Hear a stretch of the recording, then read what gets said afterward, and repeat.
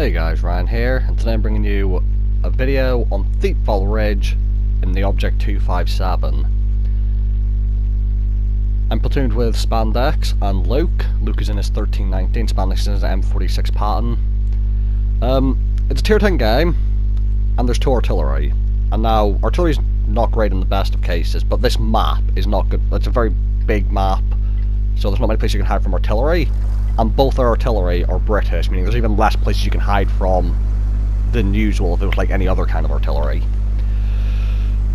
So, you're going to see the first position I head to is one where I've thought about the artillery. Because there's a lot of hills on this map, so I'm going to try and stay as close to one as possible in the hope that the artillery doesn't have the gun arc to hit me.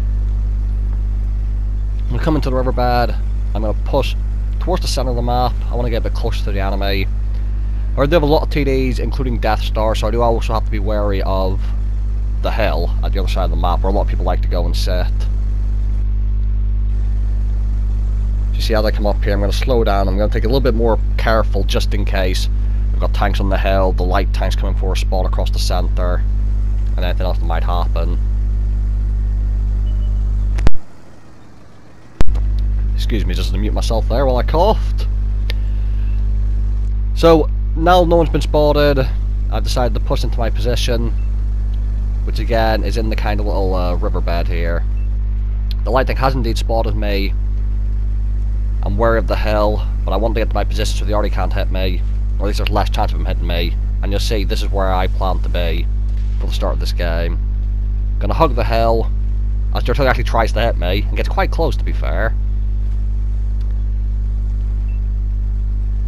And now looking at the mini-map, I think if I can get some shots down this road here and draw a couple of them down towards me, I should be good. Now, not the best gun depression, I'm going to try and use the terrain here to try and get gun depression over the ridge. Just easing forward. And there's a VKB. Now, the issue is, that is a very well armoured heavy tank. So you see, I'm going to load the... as I'm backing up, I'm going to think about that. I'm going to load heat.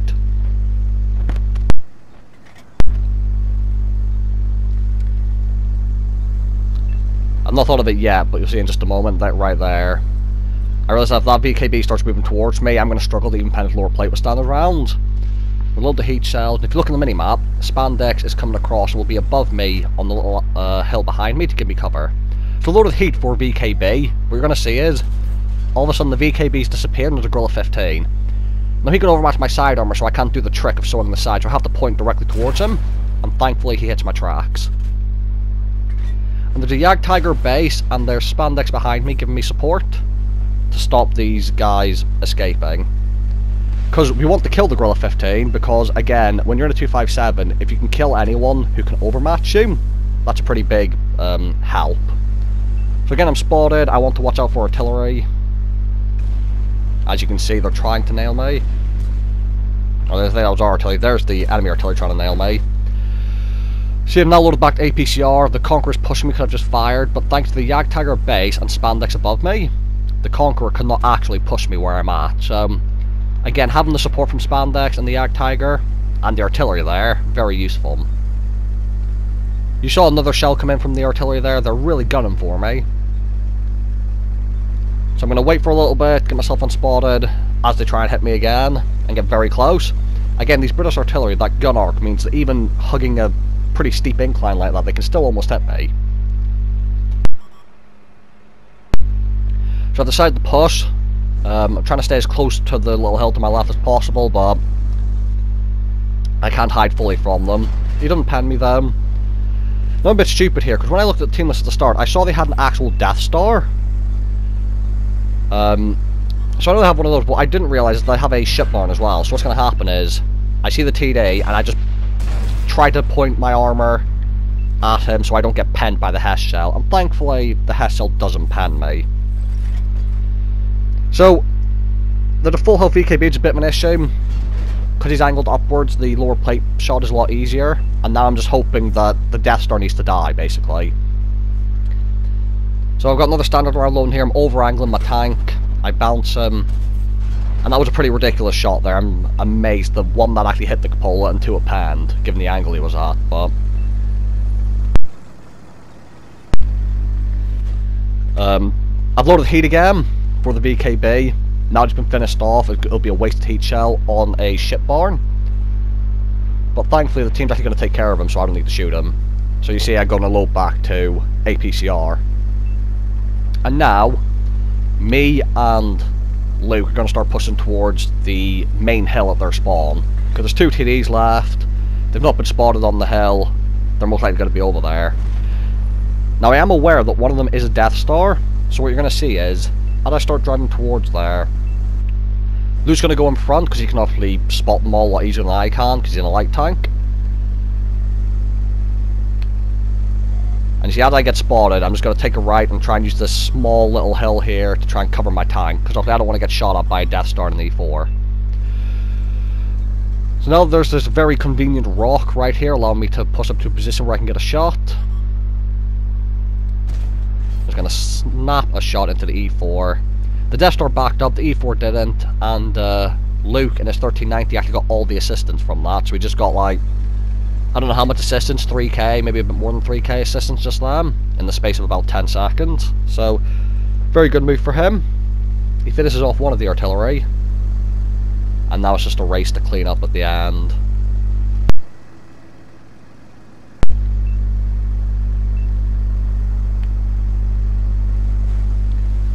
So it's sort of spotted over here, but it's the premium British one, so it's like pretty much as fast as a light tank basically, so I can't quite get the shot on him.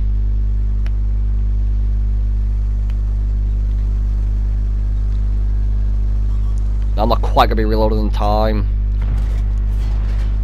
Already comes for a drive-by, and you see I'm going to ignore him because I see that on the minimap that the Death Star is indeed driving towards me.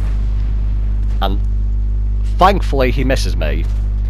Now I bounced there unfortunately, but thankfully for me, the Death Star decides he's going to try and ram me, so I get a free kill there, and that's a free kamikaze medal because he's higher tier than me. Now I'm going to go sideways on, so I bounced a shot. He drives into me, which is fine because he actually tracks himself, and also the closer he is, the easier for me to hit the cupola. So by him ramming me, I get an easy shot into the cupola, and I get all the tracking assistance. So at the end of the game, the Death Star and the 257 helped me out quite a bit by ramming into me. But I feel like I made good use of that map, considering I hate it with all my heart, and there was two British artillery who were trying to fucking get me. But thankfully, no penning shot, I survived the Death Star shell, and overall, 77,000 profit, 4,300 damage, 2,000 assistance, 3,200 blocked, 1 kill for an ace tanker, and that kamikaze medal I got from the Death Star for trying to ram me. So let me guys know what you think of Thiepval Ridge, because it might just be me being biased because I play a lot of heavy tank, because to be fair, I'm pretty sure in a light tank or a medium tank like a Patton or something, you could probably get a lot of use out of that map. But in heavy tanks with artillery, there's not many places you can go to try and avoid them, and that's my only real issue with the map. So Luke came top in XP, 2,500 damage and 4,300 assistance, most of which came from the spot in the hill at the end there.